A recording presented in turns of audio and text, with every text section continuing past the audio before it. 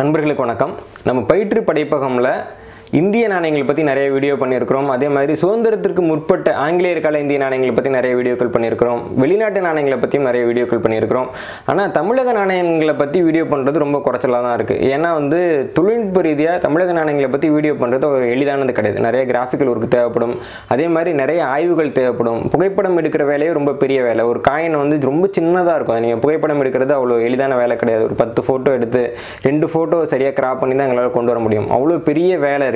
அதே சமயம் பண்ணால் ஒழுங்காக ஒரு வீடியோ பண்ணணும் அப்படிங்கிறதுக்காக தான் இத்தனை நாளாக காத்திருந்து இந்த வீடியோ உருவாக்கியிருக்கோம். இன்றைக்கி நீங்கள் பார்க்க போகிற வீடியோ தமிழக காசுகளில் ஊர் பெயர்கள், அதாவது தஞ்சாவூர், திருவாரூர், மதுரை, திருநெல்வேலி மாதிரியான ஊர் பெயர்கள் தமிழக நாணயங்களில் இருந்திருக்குது. அந்த நாணயங்களை பற்றி தான் இந்த வீடியோவில் நம்ம பார்க்க போகிறோம். இந்த வீடியோக்குள்ளே போகிறதுக்கு முன்னாடி நீங்கள் தெரிஞ்சிக்க வேண்டிய அடிப்படையான தகவல் என்னன்னா, 1857 ஆண்டில் கிழக்கிந்திய கம்பெனி கிட்டேருந்து விக்டோரியா மகாராணி கிட்டக்க இந்தியாவினுடைய தலைமை மாறினதுக்கு அப்புறமா தான் இந்தியா முழுக்க ஒரே நாணயம்னு ஆங்கிலேயர்களை யோசிக்க ஆரம்பிச்சாங்க. அதுக்கு முன்னாடி வரைக்கும் ஆங்கிலேயர்கள் ஆட்சியிலேயே கூட இந்தியாவில் ஒவ்வொரு இடத்துலையும் ஒவ்வொரு மாதிரியான நாணயங்கள் தான் புழங்குச்சு. இப்போ உதாரணத்துக்கு நீங்கள் தமிழ்நாடுன்னு எடுத்துக்கிட்டிங்கன்னா, இங்கே கிமு 4ஆம் நூற்றாண்டில் ஆரம்பித்து கிபி 18ஆம் நூற்றாண்டு வரைக்குமான காலகட்டத்தில் தமிழ்நாட்டுக்குன்னு தனி நாணயங்கள் புழங்கியிருக்கு. ஒவ்வொரு ஊருக்கும் ஒவ்வொரு நாணயம்னு புழங்கியிருக்கு.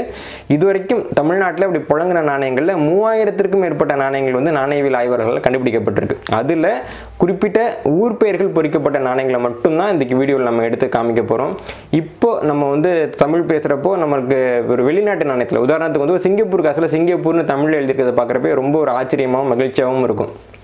இங்கே தமிழ்நாட்டில் நம்ம மக்கள் கையில் புழங்கின நாணயங்கள்லேயே தமிழ் எழுத்துக்கள் இருந்திருக்குது. அதே மாதிரி சில அரசர்கள் அவங்க தெலுங்கை தாய்மொழியாக கொண்டவர்கள்ங்கிறதுனால தெலுங்கு எழுத்துக்களை பொறிச்சிருக்காங்க. சில பேர் நிர்வாக காரணங்களுக்காகவும் அவங்க தாய்மொழிக்காகவும் அவங்க தேவநாகரி எழுத்துக்களையும் நாணயங்களை பயன்படுத்தியிருக்கிறாங்க. இப்படி பல மொழிகளில் வந்திருக்கக்கூடிய ஊர் பெயர்கள் பொறிக்கப்பட்ட நாணயங்களை பற்றி தான் இந்த வீடியோவில் பார்க்க போகிறோம். வாங்க வீடியோக்குள்ளே போவோம்.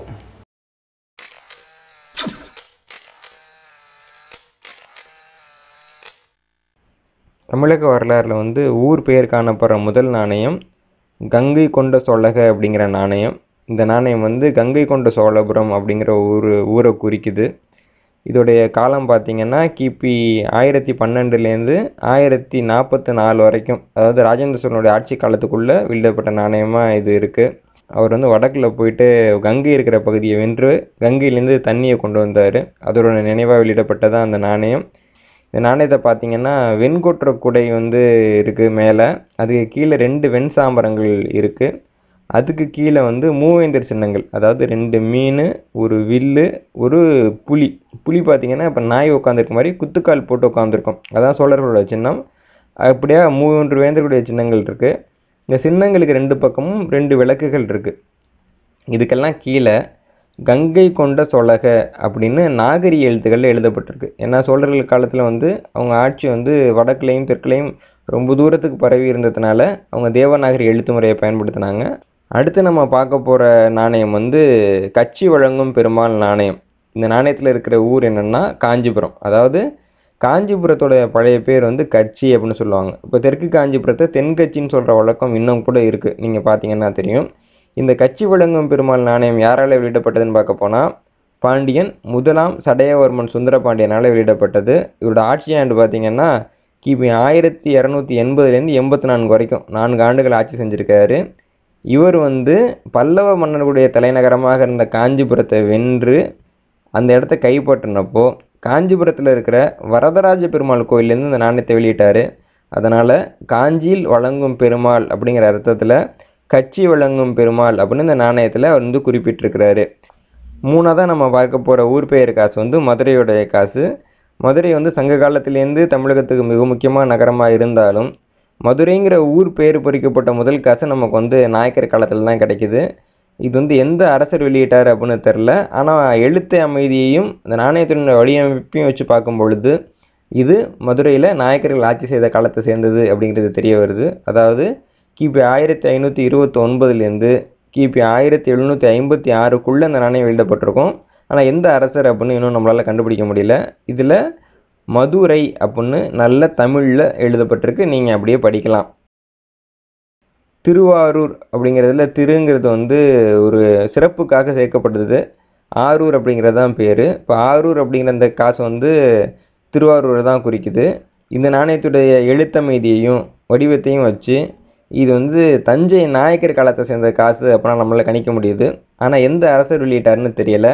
அதாவது தஞ்சையில் நாயக்கர்கள் கிபி 1532 இருந்து 1673 வரைக்கும் ஆட்சி செய்த காலகட்டத்தில் இந்த நாணயம் வெளியிடப்பட்டிருக்கு. இந்த நாணயத்தில் என்ன இருக்குன்னு பார்த்தீங்கன்னா, மேலே ஒரு சிவலிங்கம் இருக்குது.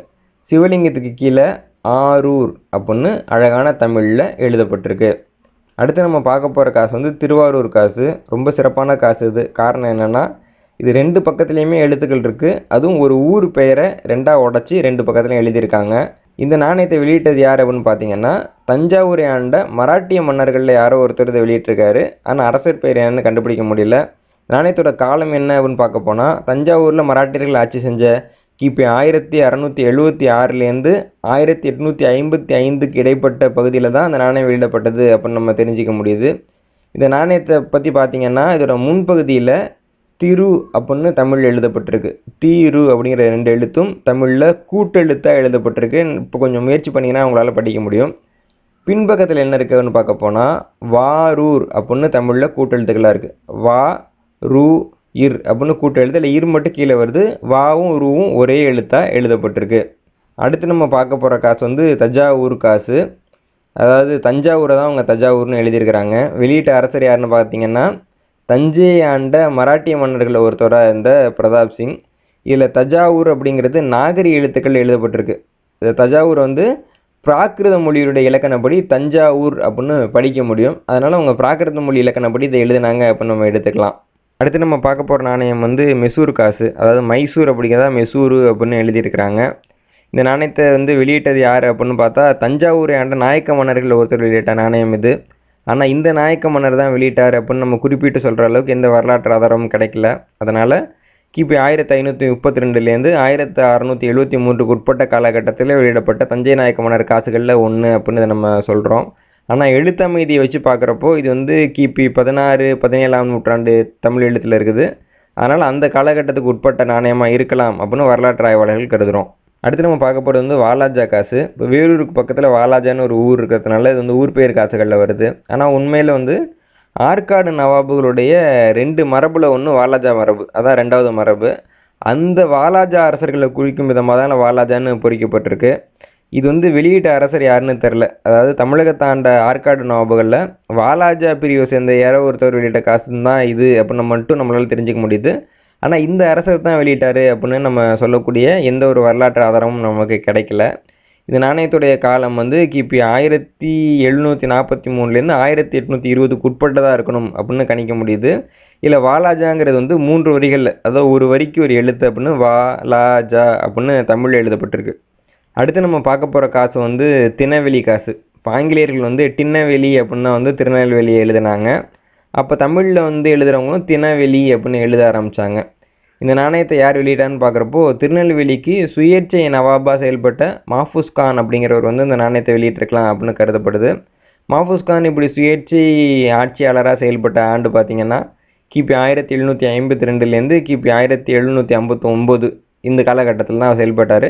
அதனால் அந்த காலகட்டத்தை சேர்ந்தது தான் அந்த நாணயம் அப்படின்னு நினைக்கிறோம். இதில் வந்து தினவெளி அப்படிங்கிற வார்த்தை தமிழில் அழகாக எழுதப்பட்டிருக்கு. அடுத்து பார்க்க போகிறது வந்து சிதம்பரம் காசு. அதாவது அரியலூரை ஆண்ட மழவராயர்கள் அல்லது பிச்சாவரம் ஜமீன் இந்த அரசர்களில் யாரோ ஒருத்தவங்க தான் அந்த நாணயத்தை வெளியிட்டாங்க அப்படின்னு கருதுறதுக்கு நிறைய இடம் இருக்குது. இந்த நாணயத்தினுடைய எழுத்தமைதி, வடிவமைப்பு இதெல்லாம் வச்சு பார்க்குறப்போ இது கிபி 17 அல்லது 18ஆம் நூற்றாண்டை சேர்ந்த நாணயம் அப்படின்னு நம்மளால் தெரிஞ்சுக்க முடியுது. இல்லை சிதம்பரம் அப்படின்னு தெலுங்கில் எழுதப்பட்டிருக்கு. அடுத்து நம்ம பார்க்க போகிறது வந்து விருப்பசி நாணயம். அது விருப்பாட்சி அப்படின்னு ஒரு ஊர் இருக்குது. அது வந்து ஒரு பாளையப்பட்டு, அது பாளையக்காரர்களால் ஆட்சி செய்யப்பட்ட ஒரு ஊர். அந்த விருப்பாட்சியை விருப்பசி அப்படின்னு உங்கள் நாணயத்தில் எழுதியிருக்கிறாங்க. இந்த நாணயத்தை வந்து வெளியிட்ட அரசர் யாருன்னு பார்க்க போகிறப்போ, விருப்பாட்சி பாளையப்பட்ட ஆண்ட பாளையக்காரர்களில் ஒருத்தர் தான் அந்த நாணயத்தை வெளியிட்டிருக்கணும். அதாவது எழுத்தமைதி பார்க்குறப்போ 17 அல்லது 18ஆம் நூற்றாண்டு அப்படின்னு தெரிய வருது நமக்கு. ஆனால் எந்த அரசர் வெளியிட்டார், அந்த அரசர் பேர் என்னன்னு நம்மளால் கண்டுபிடிக்க முடியல. இந்த நாணயத்தில் வட்ட வடிவ வரிசையில் வந்து விருப்பசி அப்படின்னு தமிழில் எழுதப்பட்டிருக்கு. அடுத்து நம்ம பார்க்க போகிற நாணயம் வந்து பழனி நாணயம். பழனி வந்து பாளையக்காரர்கள் ஆட்சி செய்யப்பட்ட இன்னொரு ஊர். அதனால் பழனி ஆண்ட பாளையக்காரர்கள் யாரோ ஒரு அரசர் தான் அந்த நாணயத்தை வெளியிட்டிருக்காரு. எழுத்தமைதி வச்சு பார்க்குறப்போ இந்த நாணயத்துடைய காலம் வந்து 17 அல்லது 18ஆம் நூற்றாண்டு அப்படின்னு நம்மளால் கணிக்க முடியுது. ஆனால் எந்த அரசர் வெளியிட்டார், அவர் பேர் என்ன நம்மளால் தெரிஞ்சுக்க முடியல. இந்த பழனி நாணயத்தில் பழனி அப்படின்னு தமிழ் எழுத்துக்களில் ரொம்ப தெளிவாக அழகாக எழுதப்பட்டிருக்கு. இது ஒரு நாணயம் தான் இங்கே நான் கொடுத்துருக்கேன். பழனி நாணயங்களில் இது வரைக்கும் 50க்கும் மேற்பட்ட வகைகள் கண்டுபிடிக்கப்பட்டிருக்கு அப்படிங்கிறது கொசூர் செய்தி. அடுத்து நம்ம பார்க்க போகிற நாணயம் வந்து சிரங்கம் நாணயம். அதாவது ஸ்ரீ அப்படிங்கிறது வந்து கிரந்த எழுத்துங்கிறதுனால சியை போட்டு சிரங்கம் அப்படின்னு எழுதியிருக்கிறாங்க. இப்போ ஸ்ரீரங்கத்தை ஆண்ட குறுநில அரசர் யாரோ ஒருத்தர் தான் அந்த நாணயத்தை வெளியிட்டிருக்கணும் அப்படின்னால தெரிஞ்சுக்க முடியுது. அந்த அரசரோட பேர் தெரியல. எழுத்தமைதி வச்சு பார்க்குறப்போ இது கிபி 17ஆம் நூற்றாண்டை சேர்ந்த நாணயம் அப்படின்னால நம்மளால் தெரிஞ்சுக்க முடியுது. இந்த நாணயத்தில் சிரங்கம் அப்படின்னு தமிழில் அழகாக எழுதப்பட்டிருக்கு. அடுத்து நம்ம பார்க்க போகிறது வந்து நாகப்பட்டினம் நாணயம். இந்தியாவுக்கு தொழில் முறையாக வந்த ஐரோப்பிய அரசர்கள் அவங்க எங்கே ஆட்சி செய்கிறாங்களோ அங்கிருந்த மொழிகளில் தான் நாணயங்களை ஆரம்ப காலத்தில் வெளியிட்டாங்க. இந்தியா முழுக்க ஆங்கிலேயர்கள் ஆட்சி அப்படின்னு ஒன்று தோன்றின பின்னாடி தான் இந்தியா முழுக்க ஒரே மாதிரி நாணய முறை வந்தது. அதுக்கு முன்னாடி ஒவ்வொரு இடத்துலையும் ஒவ்வொரு நாணய முறை இருந்தது. அதில் ஒரு மிக முக்கியமான நாணயம் தான் இந்த நாகப்பட்டினம் நாணயம். இப்போ நாகப்பட்டினம் அப்படின்னு அழைக்கப்படுற ஊர் வந்து முற்காலத்தில் நாகப்பட்டினம் அப்படின்னு அழைக்கப்பட்டது. அந்த நாகப்பட்டினத்தை ஆட்சி செஞ்ச டச்சுக்காரர்கள், அதாவது ஹாலந்துலேருந்து வந்து இந்தியா கூட வர்த்தகம் செஞ்ச ஐரோப்பியர்கள் வந்து நம்ம டச்சுக்காரர்கள் அப்படின்னு அழைக்கிறோம். அந்த டச்சுக்காரர்கள் நாகப்பட்டினத்தில் வெளியிட்ட நாணயம் தான் இந்த நாகப்பட்டினம் நாணயம். இந்த நாணயத்துடைய ஆண்டு பார்த்தீங்கன்னா கிபி 18ஆம் நூற்றாண்டு. இதில் வந்து நாகப்பட்டினம் அப்படின்னு தமிழில் எழுதப்பட்டிருக்கு. நம்ம சாதாரணமாக ஓரளவுக்கு தமிழ் தெரிஞ்சவங்களே இந்த எழுத்துக்களை படிக்க முடியும். நாகப்பட்டினத்தை சேர்ந்த டச்சுக்காரர்கள் நாகப்பட்டினம்னு ஒரு நாணயத்தை வெளியிட்டது போலவே புதுச்சேரியில் ஆட்சி செஞ்ச பிரெஞ்சுக்காரர்களும் புதுச்சேரி அப்படின்னு ஒரு நாணயத்தை வெளியிட்டாங்க. இது வந்து புதுச்சேரி காரைக்கால் பகுதியில் ஆட்சி செய்த பிரெஞ்சுக்காரர்கள், அதாவது பிரான்ஸ் நாட்டை சேர்ந்தவங்க வந்து வெளியிட்ட நாணயம். இந்த நாணயத்துடைய காலம் பார்த்தீங்கன்னா கிபி 18ஆம் நூற்றாண்டாக இருக்குது. இது வந்து புதுச்சேரி அப்படின்னு தமிழில் எழுதப்பட்டிருக்கு. வீரமாமுனிவருக்கு முன்னாடி ரெட்டை கொம்பு கிடையாது, எழுத்தில் சேரின்னு வராது. சரிங்கிறத நம்ம சேரின்னு தான் படிக்க முடியும். அதனால் இது வந்து புதுச்சேரி நாணயம் இல்லை, புதுச்சேரி நாணயம் அப்படின்னு தான் நம்ம படிக்கணும். புதுச்சேரி நாணயத்தை வெளியிட்ட அதே பிரெஞ்சுக்காரர்கள் அதே காலகட்டத்தில் காரைக்கால் அப்படின்னு ஒரு ஊர் பேர் நாணயத்தை வெளியிட்டாங்க. இந்த நாணயத்தை பார்த்தீங்கன்னா அதில் காரைக்கால் அப்படின்னு தமிழில் ரொம்ப அழகாக எழுதப்பட்டிருக்கு. இந்த வீடியோவை பார்த்து முடிச்சவங்கள சில பேருக்கு ஆச்சரியமாக இருக்கலாம், சில பேருக்கு அதிர்ச்சியாக கூட இருக்கலாம். தமிழ்நாட்டில் இப்படியெல்லாம் நாணயங்கள் இருந்திருக்கா, நம்ம வரலாற்றுக்கு இப்படி ஒரு பக்கம் இருந்திருக்கா, இதை பற்றி யாருமே சொல்லலையே அப்படின்னு கூட நீங்கள் நினைக்கலாம். நாணயவியல் அப்படிங்கிற துறையை பற்றி தமிழக பாடத்திட்டத்தில் கொண்டு வரப்படணும் அப்படின்னு நாங்கள் ரொம்ப காலமாக கோரிக்கை எடுத்துக்கிட்டு இருக்கோம். பல்கலைக்கழகங்கள் இதற்கான படிப்புகளை தொடங்கணும் அப்படின்னு நம்ம கேட்டுக்கிட்டு இருக்கோம். தஞ்சாவூர் தமிழ் பல்கலைக்கழகத்தில் நாணயவியலுக்கு ஒரு துறையை தொடங்கினாங்க, அதை அவங்களால நடத்த முடியல.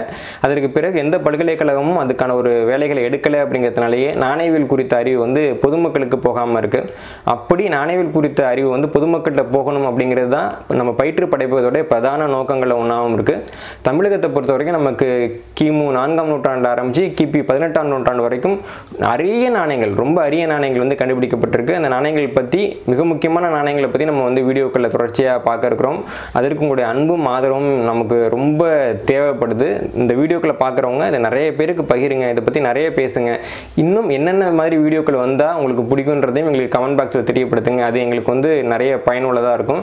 இப்போ இந்த வீடியோவில் பார்த்த 16 நாணயங்களில் 3 நாணயங்கள் வந்து என்னோடது கிடையாது. அதாவது 13 நாணயங்கள் என்னுடைய சொந்த சேகரிப்பில் இருக்க நாணயங்கள் தான் உங்களுக்கு நான் காட்சிப்படுத்தியிருக்கிறேன். 3 நாணயங்கள் என்னோடது கிடையாது. அது ஆறுமுக சீதாராமன் அவர்கள் எழுதிய புத்தகங்கள் இருக்கக்கூடிய நாணயங்கள். எழுத்தாளர், தமிழக நாணயவியல் ஆய்வாளர் ஆறுமுக சீதாராமன் அவர்கள்கிட்ட பேசி அவருடைய முன் அனுமதியை பெற்று அவருடைய புத்தகங்கள்லேருந்து அந்த புகைப்படங்களை எடுத்து நம்ம இந்த வீடியோவில் பயன்படுத்தியிருக்கிறோம். ஆறுமுக சீதாராமன் அவர்களுக்கு மிக்க நன்றி. நாணயவியல் துறையில் இயங்கிக்கிட்டு இருக்க எனது சக நாணய சேகரிப்பாளர்கள், நாணய ஆய்வாளர்கள் அனைவருக்கும் இந்த சமயத்தினோட நன்றியை சொல்லிக்கிறேன். நன்றி, வணக்கம்.